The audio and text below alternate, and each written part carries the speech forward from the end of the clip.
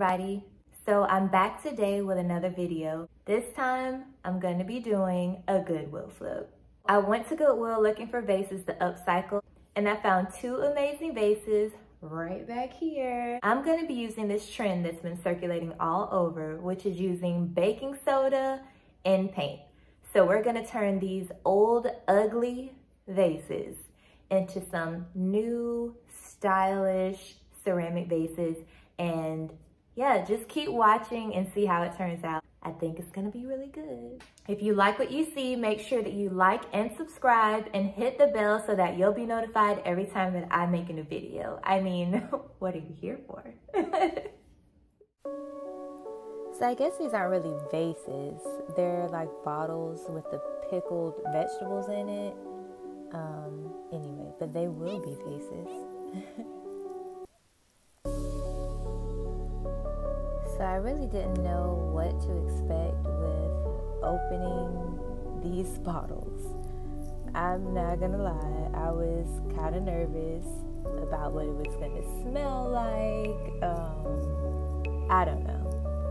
But let me tell you, when I did finally open it, it smelled just as bad as I thought it was gonna smell. It was like vinegary and, you know, pickled vegetable-y. You know, I opened it and as you can see, I closed it.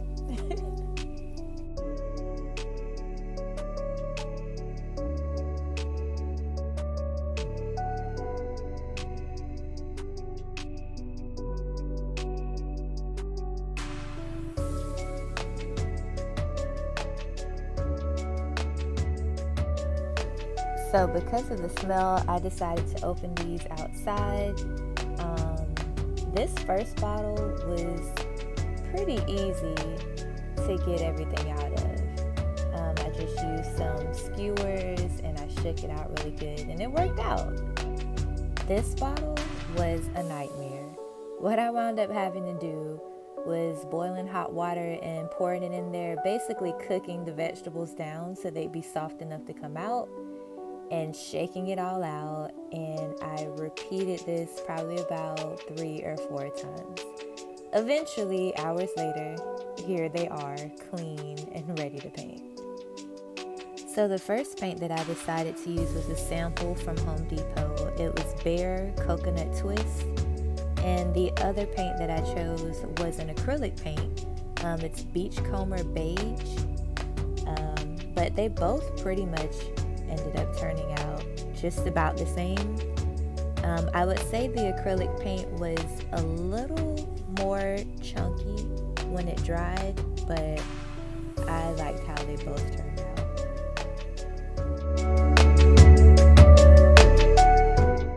So for the first layer of paint, I used baking soda, but I didn't use a whole lot, probably about 2 or 3 teaspoons.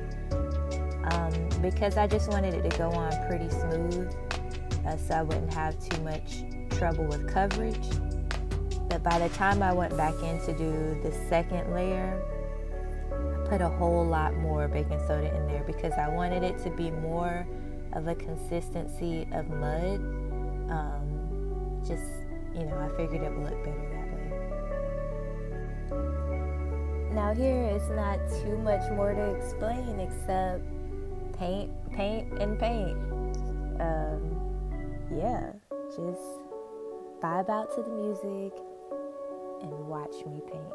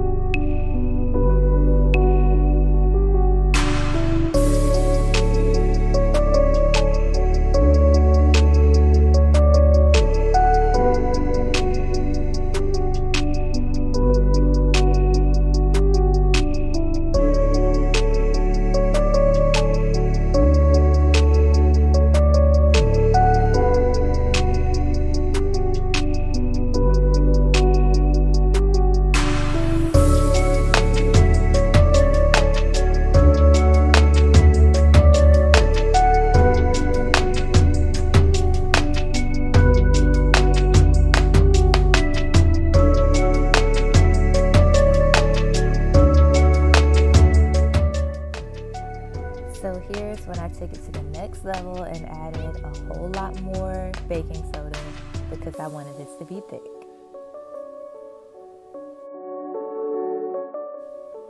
You can see here by adding a lot more of the baking soda, I got a really thick paste and it went on really good. It had some real good coverage at this point. So this was my last time, my last layer of paint that I applied.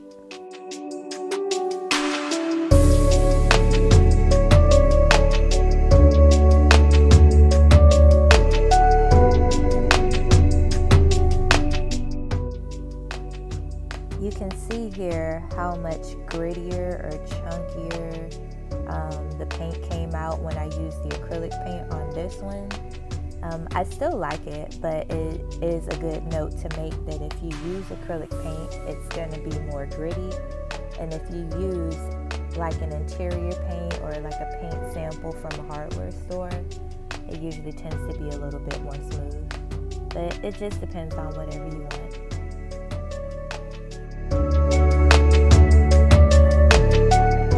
I did find with painting this bottle in particular that it was easier to go into the dips and paint those first and then paint the rest of it. Just worked out better.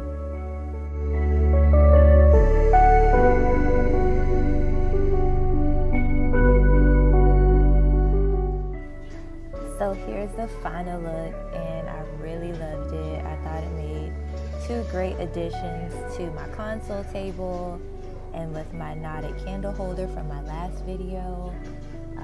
If you didn't see that, go check it out. But I absolutely love it. It gave such a vibe. So I loved it. I hope you guys love it, and I hope you try it. And let me know if you do.